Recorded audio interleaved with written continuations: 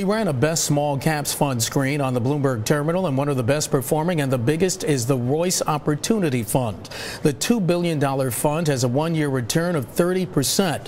Buzz Zaino runs the portfolio. His track record as a fund manager goes back to 1976, and he says he uses a traditional value approach to picking stocks, but also stresses that it's, quote, the whole portfolio performance that matters and not just a few home runs. And Mr. Zaino joins me here on set. Welcome to Bloomberg News. Thank you so much for coming on, sir. Well, thank you. Happy to be here. Thank you. Let's see, when you were talking about the funds, and one of the things that struck me is a lot of people do go for the home run. It's all or nothing. How do you discourage that? A lot of people get into the market and they see that it's like a lottery. If I don't win, I've lost. Or if I don't win large, I've lost. Well, that can happen if you concentrate. In point of fact, you try to analyze stocks, and you can only know so much about the future. So you take certain characteristics and you spread it around a number of names, and most of those companies that have these characteristics will provide you a good return. Few will be disasters, a few will be very big winners, and you really don't know that when you buy the first 100 shares. What are those characteristics you're talking about? Okay, we look at first the valuation metrics. One is the price-to-book value ratio. Price-to-sales ratio. One, because it gives you an asset base from which you start, and stock should be cheap on that basis. And second, you have the leverage on a low price-to-sales ratio that if things improve, the earnings will improve, and you'll have a bigger return on the overall investment. Have you found out through your career that these guidelines have held you in good stead, regardless of what the economy looks like and regardless of which direction the market's going? Well, you can never avoid the direction of the market. When the market is weak, your stocks go down with all of those. It's a very important thing to recognize, especially in small stocks, that something called performance has to be moderated by the fact that you use arbitrary dates for measurement, December 31st, June 30th, and a lot of things could happen in a very short period of time. What really is the real performance in small stocks is what you physically buy the security at and what you ultimately sell it for. It's the spread that makes you the most money. And in point of fact, you know, when the markets are the weakest, people say, oh, you're losing a lot of money. And my reaction is, actually, we're making money, because if you're valuing these properly and you have a confidence in the ultimate valuation of the company, as the stock goes down, the spread between the buy point and the sell point widens, so you're making money. Why have small cap stocks consistently outperformed large caps over the past 10 years? Because it's easier for those smaller companies to rise in value. There's such a wide spectrum of small companies. We've got 8,000, 9,000 small companies out there to choose from, as opposed to 400 in the S&P industrial, etc.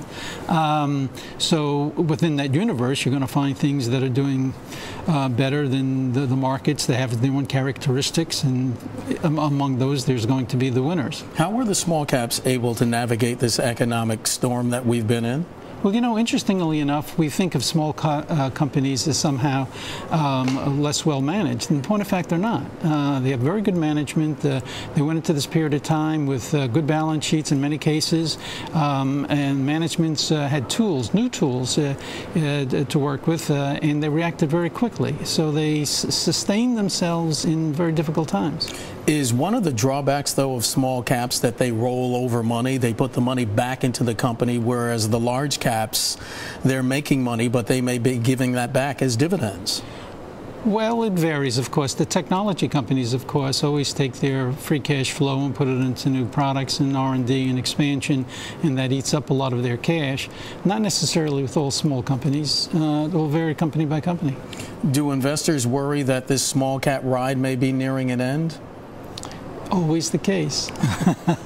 But as long as we have the liquidity as we do have now, massive amounts of money out there, there tends to be and a positive earnings momentum, as I think we're experiencing now.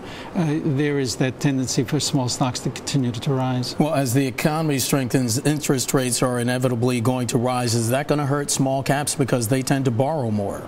Well, it'll create volatility, as has always been the case. And in point of fact, there's the other side of QE2. You know, when Bernanke starts to tighten, for whatever reasons, probably because the economy is strong, the market will take pause, and people will worry about the earnings progress terminating, and that'll affect the small stocks more so than the large stocks. You have a couple of picks. Let's go through them. Material Sciences supplies manufacturing products for the auto industry. Right, auto, housing, and appliances, coated steel, no debt on the balance sheet, almost half the price of the stock is in cash.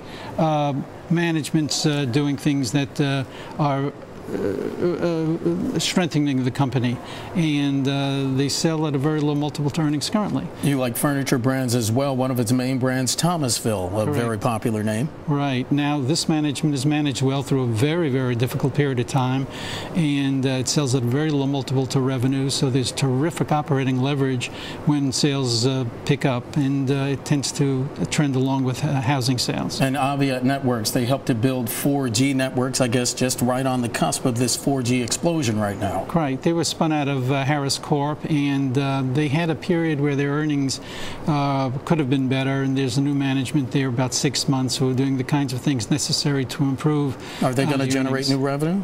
They are beginning to get increased orders at this point in time, and therefore, as once again, the price-to-sales ratio is very low. Right. So if indeed they show those earnings, you're going to have, I believe, a nice improvement in the price of the stock. Zaino, the manager of the Royce Opportunity Fund, joining us here on set. Mr. Zaino, thanks. Pleasure to meet you. Thank you, sir. Good to see you.